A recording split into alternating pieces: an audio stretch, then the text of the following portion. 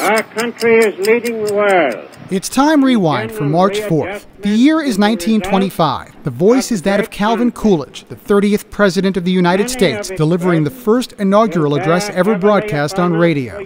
The last thing I want to be remembered as is an annoying blabbermouth. Actor-comedian John Candy in a scene from Planes, Trains, and Automobiles with Steve Martin. Candy dies of a heart attack on this day in 1994 while filming a movie in Mexico.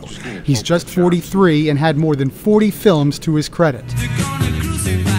In 1966, John Lennon tells a British newspaper that the Beatles are more popular than Jesus. The comment triggers outrage, with some radio stations refusing to play Beatles records and other stations burning them. History shows the Fab Four are none the worse for the wear. The Rolling Stones are on top of the U.S. singles chart in 1967. That's Time Rewind. I'm David Mendel.